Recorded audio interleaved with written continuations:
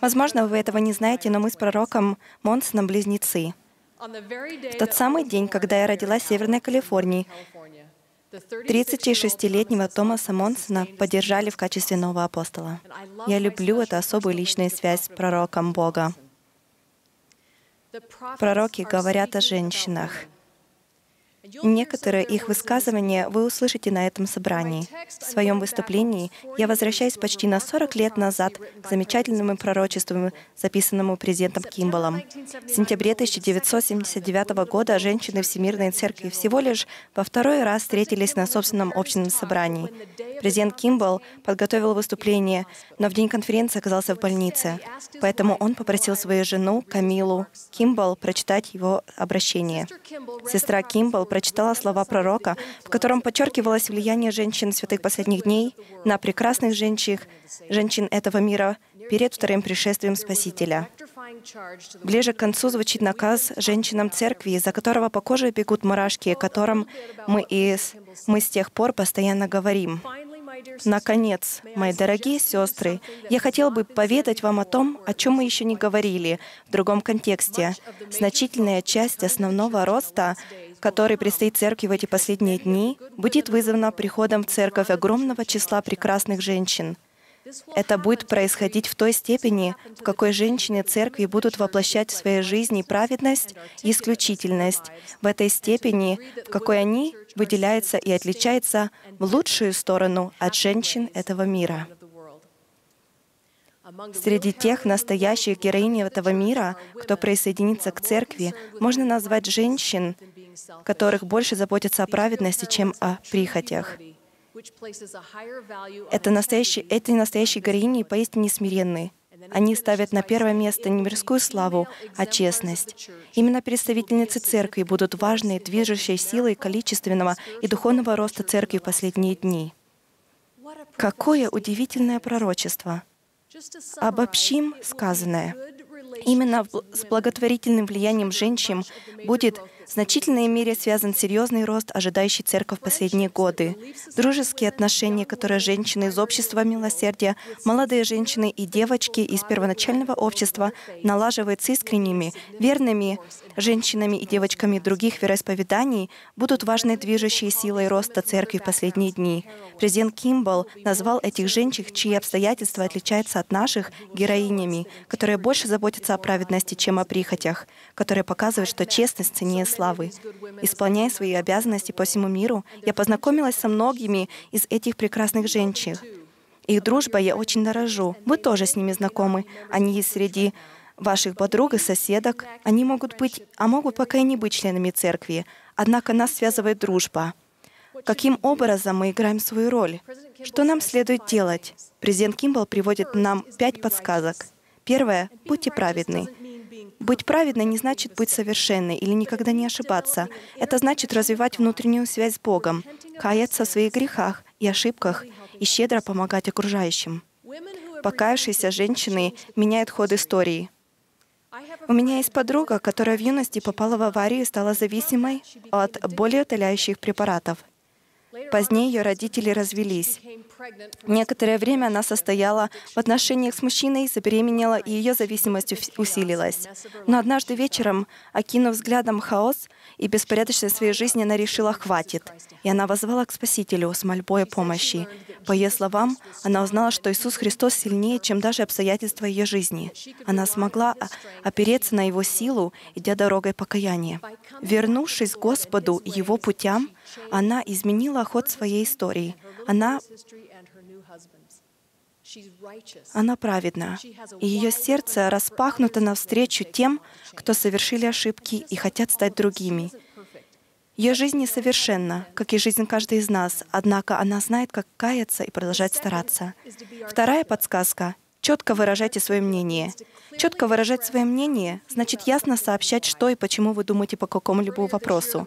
Ранее в этом году в моей ленте новостей сети Facebook появилась запись с порицанием христианства. Я прочла ее и была немного расстроена, но отогнала это чувство. А вот одна моя знакомая, которая не принадлежит к нашей вере, ответила на эту запись. Она написала: Иисус выступал за принципы, противоположные этим. Для своего времени Он был радикалом, поскольку уравнивал весь мир.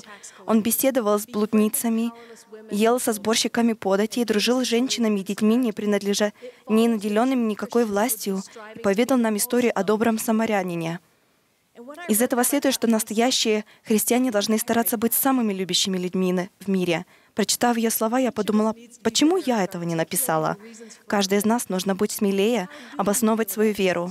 Что вы думаете об Иисусе Христе? Почему вы остаетесь в церкви? Почему вы верите, что книга Мормона — это Священное Писание? Где вы черпаете покой? Почему важно, что у пророка есть что сказать в 2017 году? Откуда вы знаете, что он в самом деле пророк? Задействуйте свой голос и свою силу, чтобы выражать то, что вы чувствуете и знаете в социальных сетях, тихо беседуя с друзьями и с внуками. Рассказывайте им, почему вы верите, откуда это знаете, какие чувства испытываете, возникали ли у вас сомнения и что для вас значит Иисус Христос. Апостол Павел сказал: «Не бойтесь, Господа Бога светите в сердцах ваших, будьте всегда готовы всякому требующему у вас отчета о вашем уповании дать ответ». Третья подсказка — будьте другими. Позвольте рассказать вам случай, который произошел в июле на пляже Панама-Сити, штате Флорида. Ближе к вечеру Роберта Уирзери услышала, как двое ее младших сыновей зовут на помощь с расстояния почти 100 метров от берега. Они попали в сильное течение, и их несло в открытую воду. Супружеская пара, которая находилась поблизости, попыталась их спасти, но их тоже захватило течение. Члены семьи Уирзери прыгнули на помощь пловцам, попавшим в беду, и вскоре уже 9 человек сражались с течением. Веревок у них не было, спасателей не было. Полиция послала за спасательным шлюпом, но после 20 минут борьбы с океаном люди совсем выбились из сил и начали тонуть. Среди очевидцев на пляже была Джессика Симмонс. У них с мужем возникла идея составить живую цепь. Они начали звать на помощь других отдыхающих. Десятки людей взялись за руки и вошли в океан. Джессика рассказала журналистам, как изумительно было видеть представителей разных рас и пола, пришедших на помощь абсолютно незнакомым людям. Цепочка из 80 звеньев дотянулась до пловцов. Посмотрите на фотоснимок того невероятного момента. Всем отдыхающим в голову приходили лишь традиционные решения, и дело застопорилось. А одна пара за мгновение придумала незаурядное решение. Новаторство и способность творить — это духовные дары. Соблюдая свои заветы, мы начинаем отличаться от окружающих в своей культурной среде и обществе, но это дает нам доступ к вдохновению, позволяя подбирать другие решения, другой подход, другое применение. Мы не во всем похожи на мир, но наши позитивные отличия способны стать спасательным тросом для тех, кому тяжело. Четвертая подсказка — будьте неповторимыми. Неповторимость требует четких формулировок. Вернемся к истории о Джессике Симмонс на пляже. Как только цепочка из людей дотянулась до пловцов, она поняла, что теперь ее черед помогать. Джессика признается: «Я могу с легкостью задерживать дыхание и проплывать по периметру Олимпийского бассейна. Я знала, как выбраться из разрывного течения. Я знала, что смогу соединить каждого из пловцов с человеческой цепью». Они с мужем схватили доски для серфинга и поплыли вдоль живой цепи, пока не достигли пловцов, а затем по одному привезли их на досках до участников цепи, которые доставили их в безопасное место. У Джессики был неповторимый дар. Она знала, как выплыть из течения. Восстановленное Евангелие облачено в четкие формулировки. Однако, следуя ему, нужно учитывать свою неповторимость. Подобно Джессике, еще до наступления критической ситуации мы должны тренироваться жить по Евангелию, чтобы, не испугавшись, иметь достаточно сил помочь людям, когда их будет сносить течением. И, наконец, пятая подсказка — с радостью исполнять шаги с 1 по 4. Быть радостно не значит ходить с натянутой улыбкой на лице. Однако это значит соблюдать заповеди Бога, укреплять и воодушевлять окружающих. Укрепляя людей, поднимая их бремя, мы привносим в собственную жизнь благословения, которые не лишимся из-за испытаний. Я поместила одно высказывание президента Хинкли на видное место и перечитываю каждый день.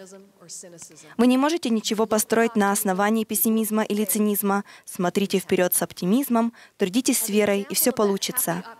В качестве примера оптимистического отношения к жизни приведу одну знакомую девушку по имени Эльза, которая вместе с семьей переезжает в штат Луизиана почти за 3000 километров от друзей. Трудно бывает, когда тебе 13, и ты переезжаешь в новое место.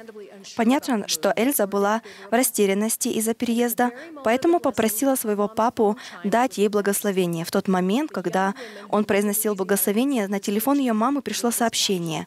Одна молодая женщина, которая посещает приход в штате Луизиана, прислала картинку с подписью «Ждем тебя в нашем приходе». Эти девушки проявили оптимизм и убежденность в том, что они полюбят Эльзу, даже не зная ее. Их энтузиазм внушил Эльзе оптимизм и стал ответом на ее молитву. Радость и оптимизм порождают силы, которые не просто благословляют нас, но и укрепляют окружающих. Любая мелочь, с помощью которой вы зажигаете огонек настоящей радости в людях, показывает, что вы уже несете факел, зажженный президентом Кимбаллом. В момент, когда прозвучало выступление президента Кимбалла, мне было 15 лет. С того самого дня мы, кому за 40, несем его наказ. Сейчас я смотрю на женщин разных возрастов и передаю этот факел вам. Вы будущие руководители этой церкви, и теперь именно вам предстоит нести этот свет вперед и быть исполнением этого пророчества.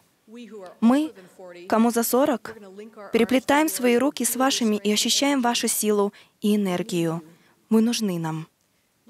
Послушайте отрывок из учения Заветы 49, с 26 по 28. Пусть обстоятельства его написаны были другими, но сегодня вечером я надеюсь, что с помощью Святого Духа вы воспримете его личный призыв.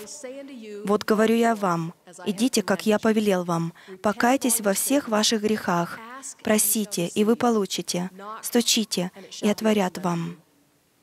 Вот я пойду впереди вас, и буду стражем позади вас, и буду среди вас, и вы не будете посрамлены. Вот, я Иисус Христос, и я скоро приду». Я взываю каждого из вас, будьте там, где вы способны ощущать щедрую любовь Бога к вам. Нельзя оказываться там, где Его любви не добраться. Ощущая Его любовь, любя Его, вы сможете каяться и соблюдать Его заповеди. А когда вы будете соблюдать Его заповеди, Он сможет исполнять свою работу через вас. Его дело и слава, возвышение и вечная жизнь женщин и мужчин. Пророки рассчитывают на вас, мои сестры. Будете ли вы праведными? Будете ли вы озвучивать свою веру? Сможете ли вы оставаться неповторимыми и другими? Будет ли ваша радость, несмотря на испытания, привлекать хороших и благородных людей, нуждающихся в вашей дружбе? Зажжете ли вы свой свет? Я свидетельствую, что Господь Иисус Христос пойдет впереди нас и будет среди нас. Я заканчиваю словами нашего возлюбленного пророка Томаса Смонсона. «Мои дорогие сестры, это ваш день, это ваше время. Во имя Иисуса Христа. Аминь».